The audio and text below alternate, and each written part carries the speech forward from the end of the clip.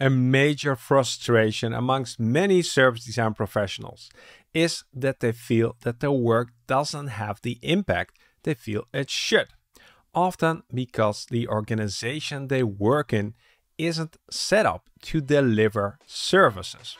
But there's good news. You already have everything you need to make your organization more service-oriented. And you'll learn in this episode how to do it. Here's the guest for this episode. Let the show begin. Hi, this is Kate. This is the Service Design Show, episode 181. Hi, my name is Mark Fontijn and welcome back to a brand new episode of the Service Design Show. On this show, we explore what's beneath the surface of service design.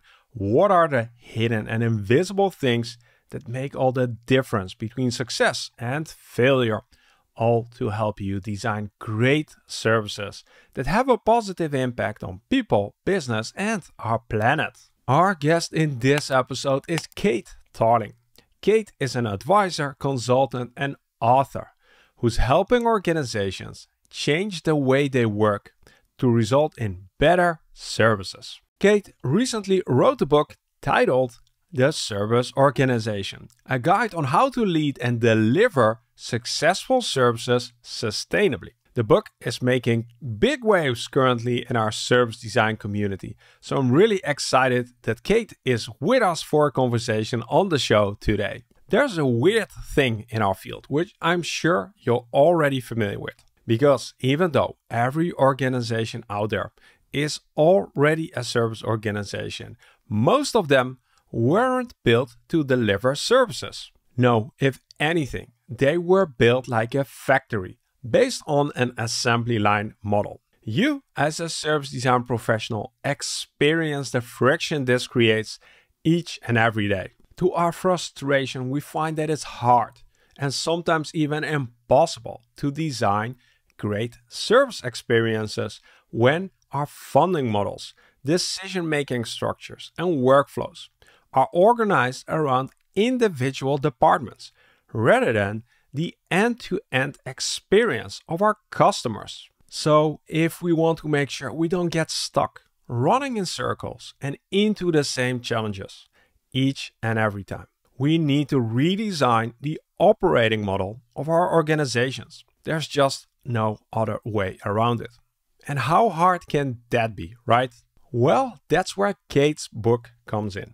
This book helps you to turn this hairy, audacious goal of making your organization more service-oriented into tangible activities you can do on a day-to-day basis to make this dream a reality. So if you stick around till the end of this episode, you'll have learned how to get the buy-in from leadership to drive this change, where to find the time and resources to redesign the organization when it's not part of your job description, and finally, which simple steps you can take to start aligning everyone around the services you deliver as an organization. That about wraps it up for the intro, so let's jump straight into the conversation with Kate Tarling. Welcome to the show, Kate. Thank you. Good to be here. Yeah, really looking forward to our conversation about the topic that's, I think, very dear to your heart at this moment because you wrote a book about it. I see a lot of chatter on LinkedIn in my social media bubble, which the algorithms have put me in. So I'm really looking forward to diving into this. But before we do so, Kate, I'm sure that there's a lot to say about your career and how you've got to where you are, but could you give us a brief summary of what you do these days? Let's start with that. What do you do these days? At the moment, I have the pleasure of working with large organizations in the public sector and the private sector. I have a consultancy and we help those organizations to change their internal conditions to result in better services.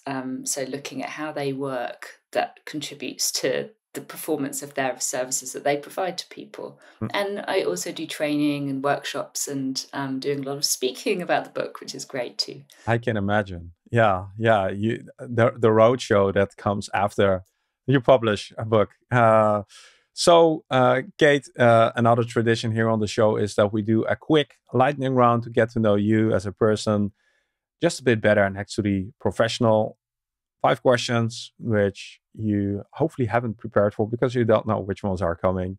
Are you ready? Yes, ready. All right.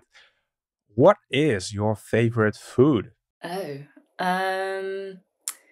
I'd say either chili. I'll go with chili, in fact. Noted that one. So, speaking about books, if you could recommend a book for us to read during our summer break holiday, if you're in the Northern Hemisphere, which book would you recommend? Right now, I'm really enjoying Jen Palker's book, Recoding America. And it's very applicable to Europe, to the UK, to many, many other countries too. So it's really interesting. It's about how it's full of stories about bringing the implementation of policy closer together and what happens if you don't do that. So there's lots of entertaining, interesting and useful stories in our work, I think. Recoding America. That's going on my to read list for sure. Next to all the other good recommendations. Kate, next question is, what is your go-to karaoke song? I refuse to do karaoke, so I don't have one. Noted. I'm a listener. Well. I'm a listener of karaoke rather than a doer. A spectator. Sounds good. What did you want to become when you were a kid? A train driver. I'm not there yet, but I enjoyed trains. I was interested in how they work. I like traveling. I thought that would be a good... And it was also a contrast to many other people in my class who wanted to be a nurse, and I don't like the sight of blood, so I knew that wasn't for me. Those were the 2 career choices I could think of at the time. Cool. Not sure that we had that one before, so that might be a first. And the 5th and final question, which you may already know and be familiar with, is, do you recall the first time you sort of heard about service design? I think we were in the middle of a project and somebody said, "Oh, that's a service blueprint." And then I had to look up, what do you mean by blueprint? Because I didn't think it was a blueprint as far as I understood it. That was some time ago, yes. But so, yes, it would have been around then, and it was tangential to the project I was working on at the time, I think. Which is funny because I had been working on services and in services and doing services for some decades. Fascinating. Yeah. That's a very common story of how people stumble upon service design somehow, or have stumbled upon it. Thank you for sharing these details. Very interesting to know. So, Kate, now it's time to unpack the topic of today. And we were looking for what is the design challenge that we might address. And you phrased it as, at least that's my interpretation of how you phrased it, designing the organization rather than the service. That was my summary of of the design challenge. Now, I think it's good to start with the book, The Service Organization, and see how our conversation evolves from there. Why did you decide to write a book? That's always an interesting question. So I had been writing blog posts.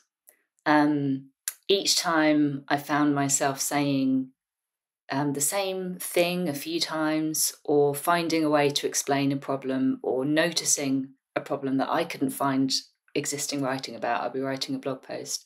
And in fact, I was asked to write a book. I hadn't planned on writing a book. But it was because of sharing blog posts to individual issues, which I was uncovering as I went. And they were all around a similar theme, which was it's all very well to know how to follow a good service design process. It's really important, do really good work. But when you're doing it inside a very, very large organization, you are hit by how that organization works, which does not go along with that process that you followed. And in fact, unless you have an understanding about that and how to work with the organization, you can only go so far in terms of having real impact. So the book is really about, if you find yourself inside a large organization or as a consultant working with them, here are the things to think about in terms of doing good service design work, making successful services. More than just a design process. That's regular listeners of the show will know that I host a community for in-house service design professionals. And I think the stories that I hear, I have to be brutally honest, I haven't had the opportunity to read the book yet, so I don't know what the content is, but I'm assuming that a lot of their stories and struggles will be aligned with what's in the book. What's your target audience when you were writing this? Good question, because I didn't necessarily have one particular discipline in mind. So it's not necessarily a book for service designers per se, but it's a book that I hoped would find its way into anybody that's involved in services. So that might well be people working in operational areas in frontline. It could be people working in policy. It might be, more sort of traditional IT folk. Some of the kind of architects that work in large organizations, product managers, all the people that are involved. Plus, I thought I might well be saying things that service designers are familiar with as well. So if it's useful for them, then that's great. But it's hopefully a book that transcends any one particular profession. All right. So one of the things you mentioned, and that I've been hearing a lot as well, is that it seems that the service design approach isn't very compatible with how organizations are set up these days. Do you recognize that? And if so, why is that? What is your perspective on that? So people have sort of different interpretations of what kind of service design is and how it works. But if we say that we mean, you come in, you've got sort of customers and users in mind particularly, or at least as a starting point. You do a sort of discovery or exploration piece that involves user research to understand what's going on. You generate interesting ideas that you hopefully then test and iterate and learn as you go. And then you figure out how to improve a service.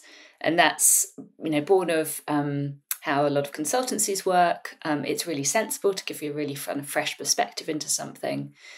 When you're doing it often, continuously, in a domain that you've gotten to know quite well, and on services that are incredibly complicated and involve operations, strategy, technology, and so on, it doesn't work quite the same way because of the volume of people involved, the teams involved, the complexity involved, the way funding and money works, and the fact that organizations aren't designed in a way that mirrors the services they provide. They're often separated into different functional areas instead, like just a separate technology team, an operational team, policy team, strategy team, leadership teams. They're all separate.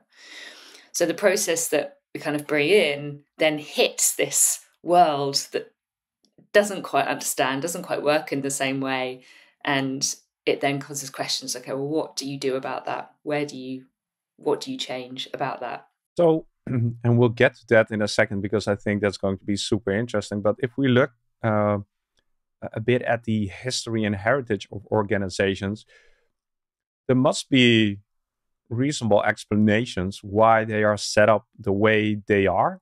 Apparently, it has served them, and it's maybe even to this day serving them to operate in the way that they are currently operating, which isn't fully aligned with maybe delivering services. So What have you found around that? So, well, classically, they're organised in terms of economies of scale. So they group together to specialise. So you can carve off the people that know about running a contact centre. You can carve off the people that know about processing casework and files of paper, and that makes sense. I think you always need some centralised capability that's thinking on behalf of the whole or that can specialise in some way. I think the problem is when that state exists for some time, you start to lose the relationship between those things. So you become focused on the success or the strategy of your one bit.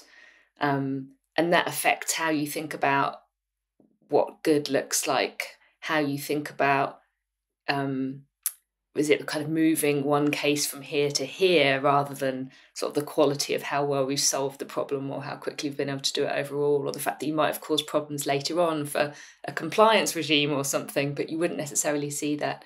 So I think over time you lose that communications, the visibility, the relationship, the connection, and that's the problem. So it's not necessarily the problem is the economies of scale and some sort of separation, figuring out how to do that. It's more when you only have that the issue arises. Yeah, you're missing the layer that's keeping the interconnection between all the layers. Wouldn't that be like, I would assume that that's a typical role for senior leadership, senior management, strategy, isn't it? It could be. I think it could be. It could be a role for leadership. One of the things that I find in my experience is that leadership tends to, over time, mimic the same structures within the organisation. So you might have people working quite hard to help that organisation think about cross-cutting services. But at the same time, if you look up the makeup of the executive directors, you might have one person for each of those individual functional areas, in which case it's very difficult for them to then sort of do away with their role and commitment and then think about how they work together as a team. But it does represent a shift at that level, a sort of shift in thinking towards sort of away from ownership of one group and the work that that group does and how its strategy works and how well technology supports that one area, in favour of more kind of guardianship, working as a team for the good of the whole. It's a real shift. So yes, I think it does stem from leadership, certainly, but it's not necessarily the way that it's structured isn't conducive to that necessarily. Yeah, that makes a lot of sense. And I'm not sure how far this analogy goes and where it breaks down, but one thing I'm thinking about is if you look at a soccer team, like you have all these individual players, but you need someone, multiple people that help them to win as a collective rather than being successful as an individual player. And maybe that's, I don't know, does that work as an analogy in this case? I think it does to an extent, in fact, in terms of how well they operate as a team and that they know it's not just relying on one, or usually not just relying on one person to score the goals. The difference, I think, is that it has very clear shared idea about what good looks like. You know the rules of the game, you know what you're aiming for. It's absolutely clear cut and everybody has that and holds that.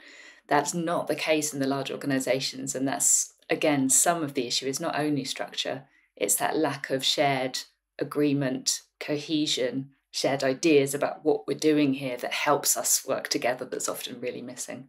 And those, it's sort of, it's interesting, a sort of conceptual way, but it's actually like hugely valuable. There are millions, if not billions of pounds of investment being made and spread without that necessarily clarity of understanding, which makes it a really valuable opportunity to talk about.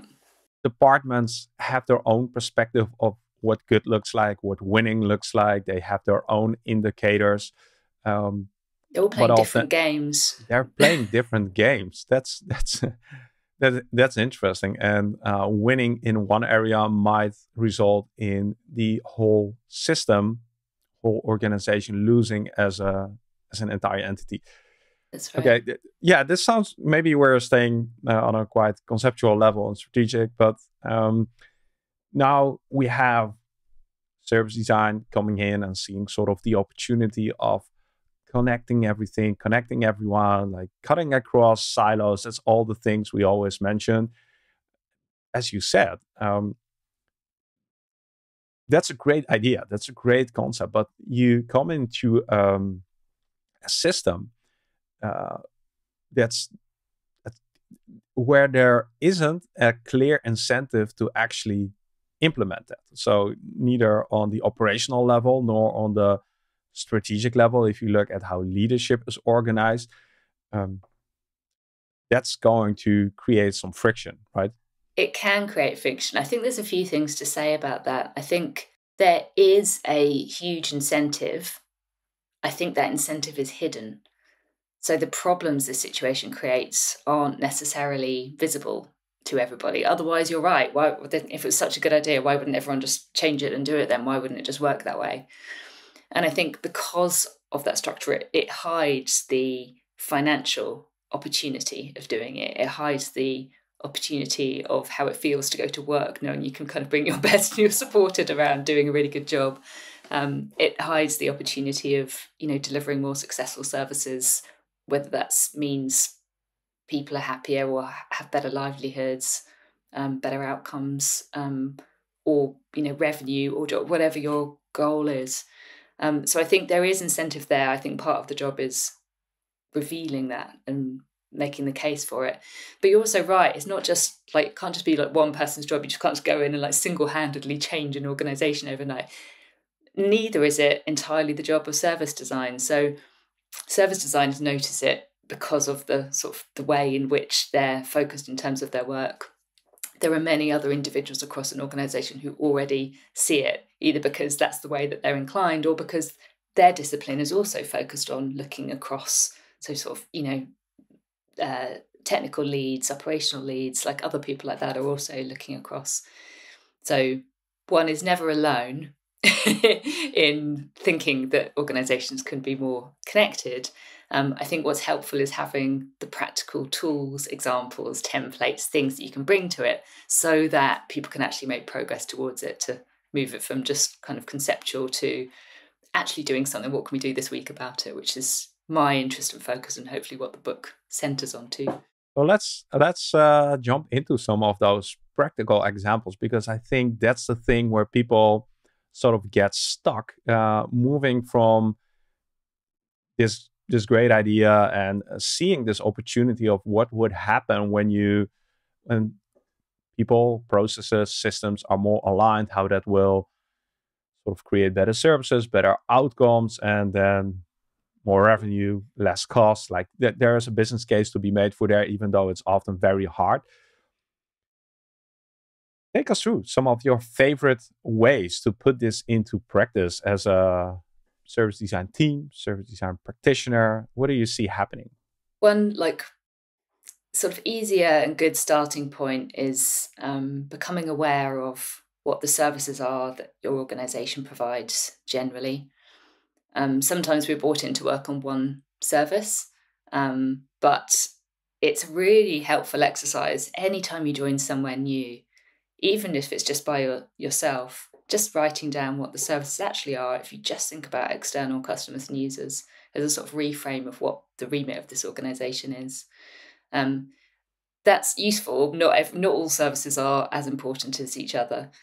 So one good place to start is to visualize the service, like an important one that would touch quite a lot of people across the organization, but not just in any way, and not just driven by a service designer. So getting the right group of people together from operations, from policy, from strategy, from whoever they are, and then setting out in abstract how that service roughly works, and very much doing it together. So kind of losing the idea that it's service designers are here and you've been doing it wrong and let me show you the way, because that doesn't work so well when working with other people.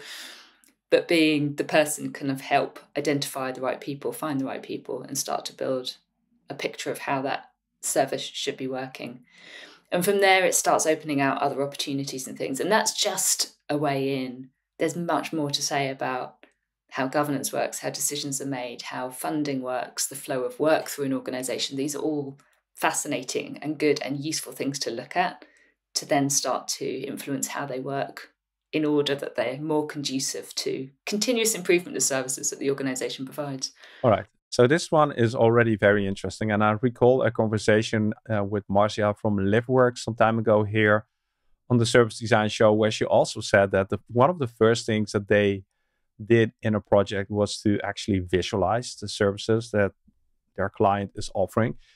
And this sounds so banal. Like you would expect that an organization knows which services they are offering. Like it's so obvious that you don't even get to this idea, for me at least, doesn't even arise. But where so I'm curious, like, how and where have you seen that this need is actually there and that it's helpful?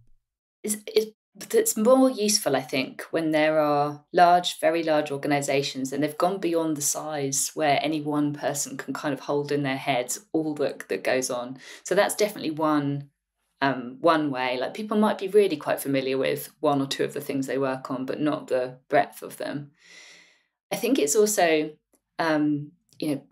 listeners will know this, but people's understanding of what we mean by service varies a lot. So I think for some people, they might well think of the organisation as providing technology. So they will think in terms of big chunks of technology as the service, whether that's a case working system that's the service for the organisation, or some other product that they sell. So that's definitely another. It's sort of things masquerading as services, or examples of policy schemes that might not make sense individually to people on the outside, but they would list off the different areas of policy or the different strategy perhaps that the organiser provides and assume that those are the services. So partly in big organisations, it's chaotic, it's confusing. Just bringing a sort of simple list is quite helpful. But I think it very quickly, doing that exercise with people, reveals that people have very different ideas about what's going on. What they're actually doing. Yeah. Yeah, indeed. And, even if you say quite clearly, like, I'm just looking at, or in fact, it's important to say, we're just capturing here the services that external people outside the organisation would benefit from. I've also had people saying, well, we've got the staff canteen, we've got the facilities that look after the toilet blocks, like these are all services. I'm like, well, they are, in that they're an important way of keeping an organisation going, but in terms of the things we provide to customers, the rationale, the sort of raison d'etre for our organisation, then they're a sort of enabler. They're not the actual service. So I think there's lots of reasons why it sounds so common sense, and once you do it once, you're like, oh my God, why did we never have this? But it also doesn't exist necessarily. Yeah. And like you said, there are many different perspectives and ideas about what services are, and bringing in that shared vocabulary and that shared image, obviously that's going to help to align people in the first place. And I was thinking, like, okay, so how are we going to find a common understanding of what a service is? And then I realized there's another very good book out there called Good Services, which provides a pretty good starting point to define what a service is and how you should write that down and what you should write down. So, okay. Yeah. Let's imagine we have a map or some kind of visual that tells us this is what we are providing, our reason to threat as an organization. Helpful, useful, bring people on the same page. What's next, or what other useful practices can we bring in to start transforming our organization? And I would think of it into two layers at once. So one is the conversation you want to be having with leadership, with leads across the different functions and domains that are involved in services. Those are the sorts of people that you want to be involving at, like, not an abstract level, but a sort of across the organisation. This is how we do this. This is how we can visualise a service. This is how we might measure impact. This is why it's useful, because across the portfolio, we've got a lot of work happening, but there's nothing directing it. Like bringing to life why it's useful at an organizational level to think like that. That doesn't change any individual service. It's an important conversation to have. It's an important strand of work to be pushing. Meantime, you need to be bringing this to bear in actual tangible ways for 1, 2, 3 service or service areas. And that looks like getting a good team together, including leadership, and a genuinely multidisciplinary team. So not just your digital disciplines, but the people involved in running the service, the people involved in bigger technology change, the people driving some of the strategy or policy change behind it. And then working really closely as a team to kind of go against the culture of separation, of handovers, of predetermining the answer, and really take pains to set up a genuinely sort of learning, testing, iterating function where you don't go too far without being able to kind of test and de-risk your approach. And then you've got something tangible to point to about how this works differently, alongside having and here's how we scale it across the organisation. And this is why it's a compelling business case to do so. I have 2 questions regarding money here. One has to do with, as a service design professional or team, you rarely get the brief to, for instance, map the services of the organization. You're very often put into a specific box already and work on that specific area of the organization. So I'm curious, like, who's funding this? Where is the budget coming from to actually do this cross-department, cross silo work? That's one question. The other question, okay, let's imagine that we've done it. As you said, bringing a multidisciplinary team together to work on improving a specific service. The funding models of most organizations, to my knowledge, are very linked to specific areas. Marketing has their budget, IT has their budget. There aren't budgets to work on service X. So again, 2 questions. I'm curious again to hear your thoughts on this, because these are all like very important enabling factors that usually are not in place to do this. Yeah, really, really important questions. Interestingly, there have been a few examples of teams being funded to think about services across. I can think of like a few areas of the UK government where that's happened, but I agree it's not the rule. And it certainly wasn't the case in some of the situations when I was involved, like working in-house to do that. So I don't think, I think there are practical steps and things you can take without creating a sort of entire funded project, depending on how you see your role. So if you find yourself in a sort of lead or a head of role, I think you have a choice. And we're all busy, so I'm not suggesting that everybody takes on loads of work here. I'm really clear about that. However, you have a choice of whether you see yourself as entirely focused on your professional discipline. So let's say you're a head of service design. Are you entirely focused on your team of service designers and professional standards and quality of work and resourcing and so on and hiring? And that's often more than a full-time job, so it's entirely reasonable that people are like, yes, I am, and I've got too much to do. Another way to look at it, or a portion of your role, should probably be looking at how service design is thought of and scaled across the organisation. And on that basis, that gives you license to be having the right conversations, to be pushing the agenda, to sort of have an outside-in perspective on your own professional discipline. And I think that's where finding those hours a week to kind of meet as a group or to network or to find out who the right people are to talk about is completely legitimately within those sorts of roles, or any individual can still find ways to do that.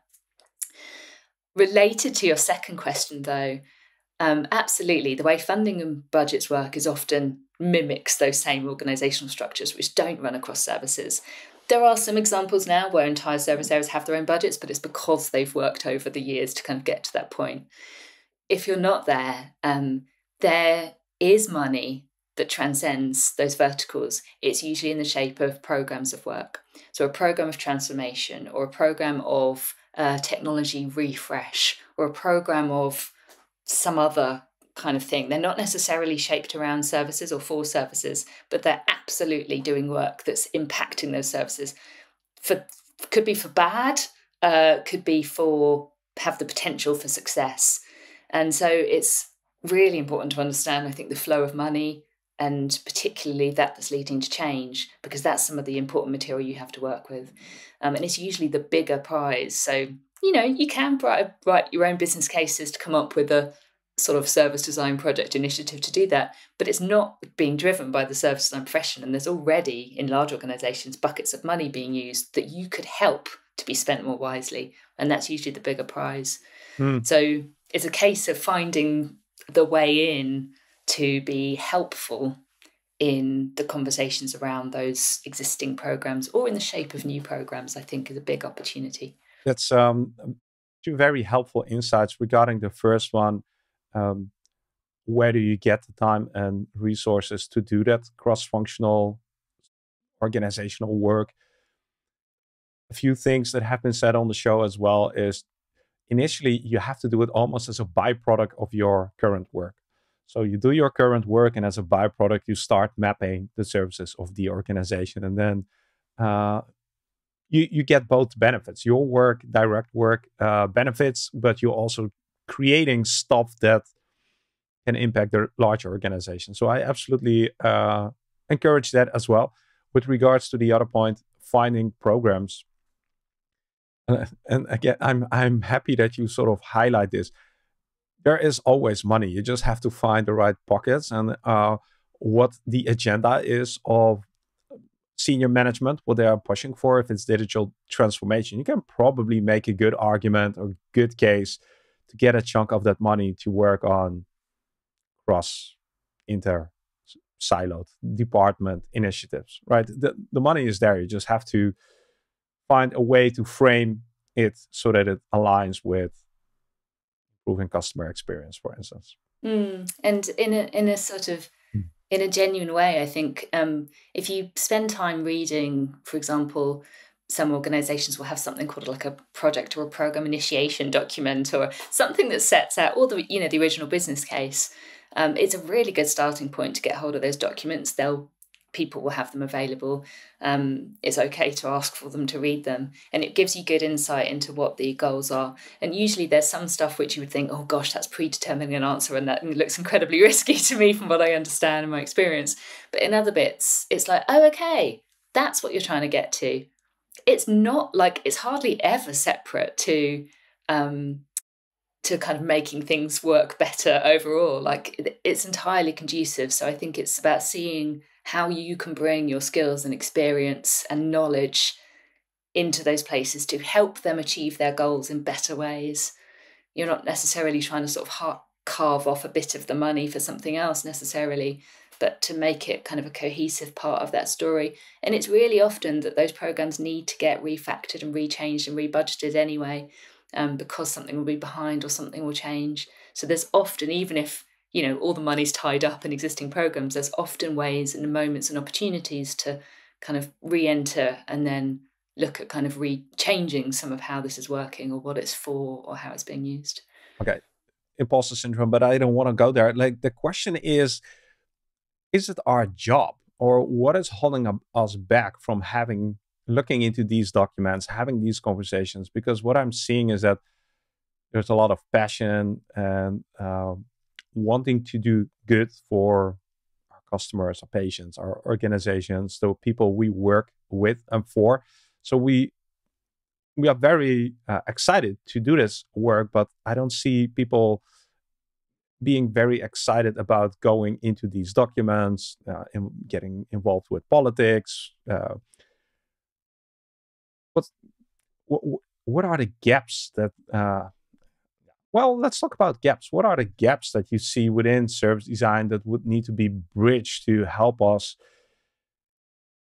accelerate our agenda? Well, it's not our agenda. Again, it's like a shared agenda, doesn't it? And I don't think it falls to service designers in particular. And sometimes it comes down to, I guess, like an individual of like, how far do you want to go, and do you find that stuff interesting, and are you interested in kind of sources of power and leverage by instinct, or are you not? Or do you, it's not necessary for everybody, but there are some gaps. So how could it be that, I spent a portion of my career being not super aware of how, from a sort of regulatory perspective, corporations, particularly in the UK, operate.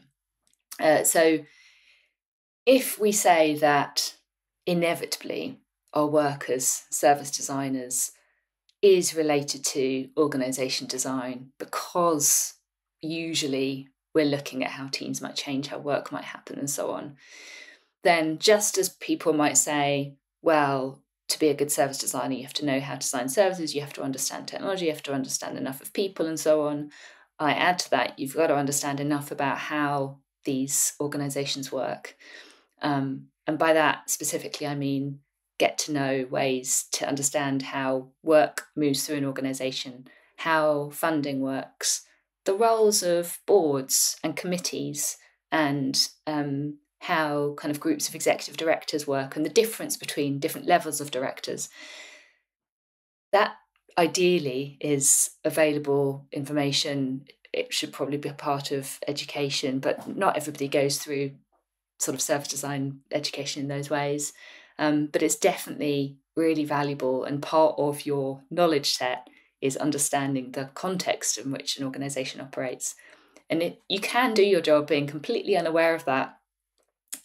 It's just that you will probably find yourself within one delivery team. You'll wonder why work is predetermined up front. That means you can't bring your skills to bear. You will wonder why the great ideas that you have don't necessarily result in anything. And after a while, you will either find yourself frustrated, or the organisation will consider you less relevant because you're not in the middle of where the big money or the big change is. So that's motivating enough, if it's not inherently interesting to learn about anyway, I hope. That is a gap, absolutely. Like understanding the organization that you're going to be part of. Like one of the things, again, that has been mentioned here on the show is that the organization is your design material, and there are design material properties that you can learn about, understand, start to understand how you can shape them. It's just that we as a design community haven't spent a lot of time and attention to actually have a conversation about these things. I don't know, maybe because we find it more interesting to do user research and to prototype and to work on those actual services, and sort of being ignorant about the bigger picture that we're part of. I don't know. I don't want to sound negative, but it's probably not the thing that draws us into the profession, is it? Like, I not. would love to know about how executive director and boards and committees work, therefore I'll be a service designer. Like, it's not obviously. And the thing that is often missing in organisations is that bringing in a real emphasis on what's happening to people outside the organisation, customers, users, people, communities, groups, minorities. Like, that is often missing. Not missing, it's there, it's people have that recognition, but you're often working against the busyness of your function, your day job, and so on.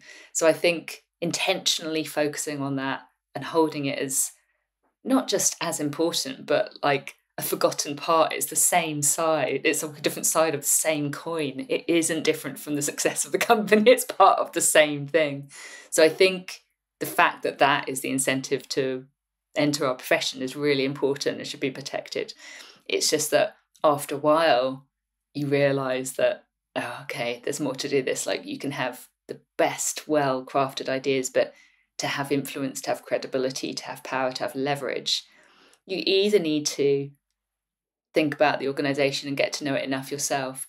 It's also a lot to ask for, and it's, for incredibly busy people. So the other way around is finding the people within the organisation that are very good at navigating it, at working things out, who've already been there, who already know it, and then working closely with them. And I can think of plenty of examples where that's the case. So that leaves you to focus on your craft and your profession and what you do, and work alongside someone who will be like, right, we need to talk to this person first and that person first, and this program is there and that money's there, and how we'll do this is da da da da da.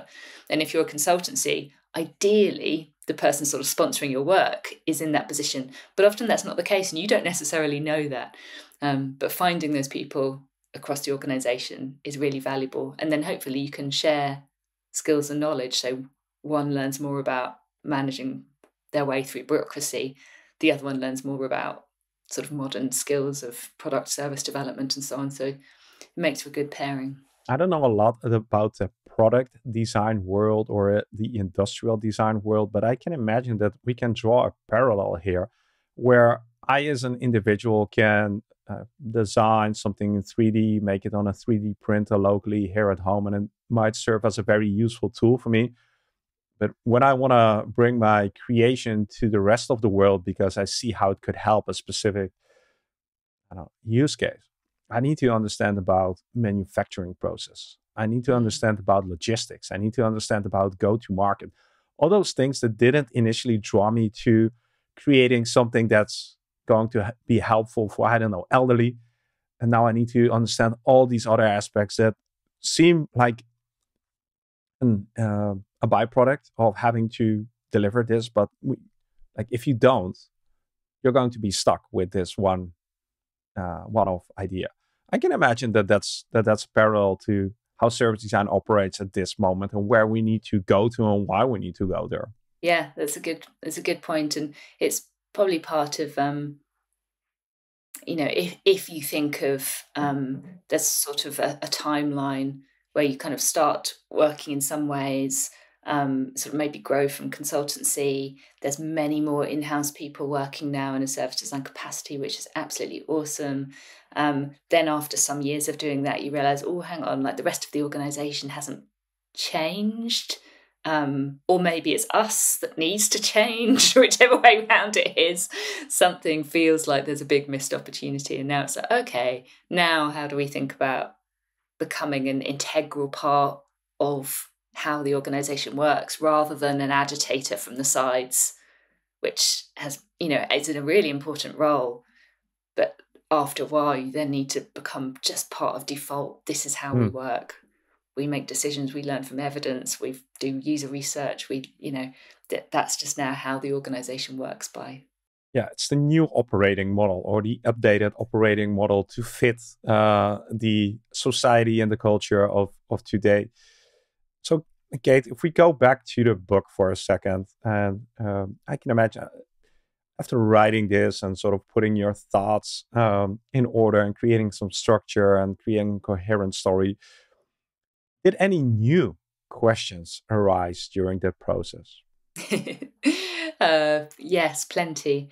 And it's, it represents a moment in time. I think we are all on a bit of a learning journey about how this works. Certainly, questions around, particularly around sort of corporate governance processes, leadership structures, ways of organizing corporations at a higher level. Like I have some real questions about what are some of the good ways in which we can organize those practices that exist for important reasons in a world where we are more focused on being service-led across the organization. And I think it would be, well, partly I do in my work increasingly, but working with chief financial officers, working with legal counsel, compliance and audit regimes, some of the corporate enablers around people who sort of run overall kind of governance. What is the best way to work with them and engage their creative skills, knowledge, experience to help address and unlock some of the value of thinking in more horizontal ways across services. And they will know better about how, for example, finance teams can be and funding flows can be organised to better support that. There's a really great example of people working with financial committees to unlock budget in different ways to lead to continuous improvement. So I think that raises a whole load of questions in terms of how do we embed this in how corporations and public sector organisations work in different countries in a much more integrated, officialised way. of doing this, learning towards sort of how do we test, learn and iterate, using all of the tools at our disposal where it makes sense to. So not just doing it for its sake. Do you feel, are there, or have you come across operational models that you think we can use as inspiration, maybe outside of the public sector or the private sector?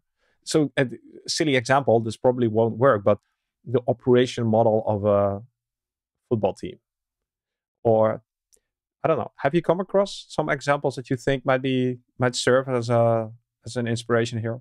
Um, so I have some hesitancy about operating models in general, particularly where and I think it's partly because of how they're used. And that's you've got 5 different template options to choose from, and each one is sort of a different arrangement of rectangles on a slide, and you pick the one, and then a big consultancy kind of helps you implement it, but over 2 years, and then halfway through you've forgotten what the point is or why you were doing it or what you were trying to change from and to, because that was never clear.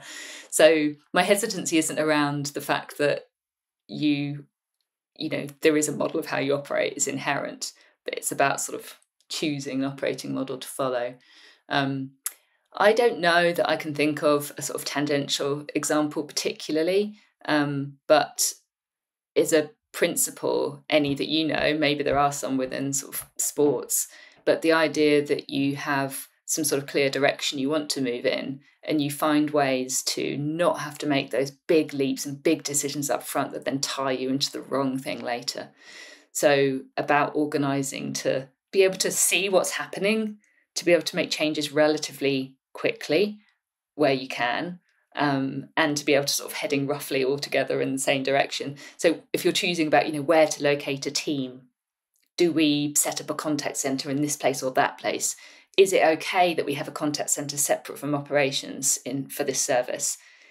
Is it okay that we have 18 services being run from the same team, or are there some downsides of that? Like, there are ways in which you can pilot, try out, do it small, learn by doing it with real cases before you purchase an entirely new facility and then are locked into that decision. So I think any example, you might know some from football, I don't know, like, where that kind of the model of learning as you go, you've got to make some calls, but you can usually triangulate information before you do that, rather than sort of sitting in a room and upfront designing it all and then rolling it out, or picking one of the rectangle shapes from a template. I think that's where I'm currently at on operating models.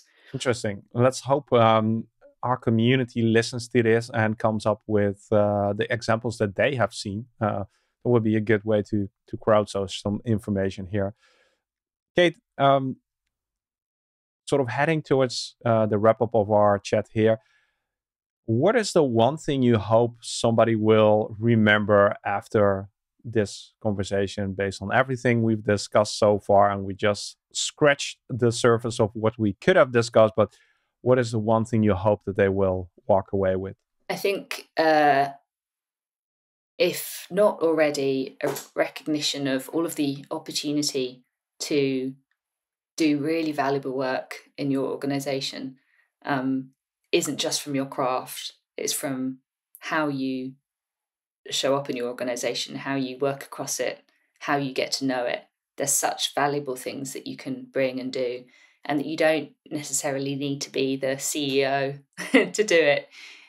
Wherever you are, whatever your role is, whatever level in your career, there's always something that you can do to learn about that will help support you in the work that you do. And there are always allies, like, you are not alone. There are allies in your organisations you work with who are wanting the same things. And if there really isn't, then there'll be peers in similar organisations that you can find and talk to. So, to always take away that there is something you can do, even if you're working in quite challenging places, I would say. Where can we learn more about the book and maybe other useful resources? What's the go-to place? So the book is on the internet at all major booksellers, The Service Organisation. Theserviceorg.com is its website. I'm on the internet in various places, so you can find me there and ask me questions. But for details of training and workshops and other things, and various blog posts and articles, go to that site, and you can sign up for a newsletter. And I'm also on LinkedIn. Look at that. theserviceorg.com. That's at least one of the places you need to be in. I'll also make sure to add all these links in the show notes. Kate, thanks so much. This is all that we have time for today. Very interesting. I think very much needed to have a more frequent and open dialogue about these challenges and see it just as the next frontier for our profession. I think if we frame it right, it's just another design challenge which we can get a lot of energy and excitement from. So I hope that people will see it in that way, and that this book also contributes to that. So again, thanks again for coming on and sharing your wisdom with us. Thanks. It's been a real pleasure. Thank you.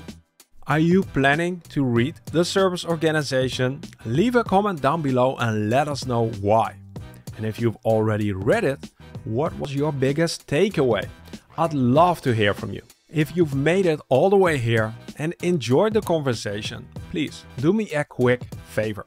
If you haven't done so already, click that like button. Not to feed the algorithm, but just to let me know whether or not we're on the right track by addressing topics like this. My name is Mark Fonteijn, and I want to thank you for spending a small part of your day with me. It was an absolute honor and pleasure, and I hope to see you very soon in the next video.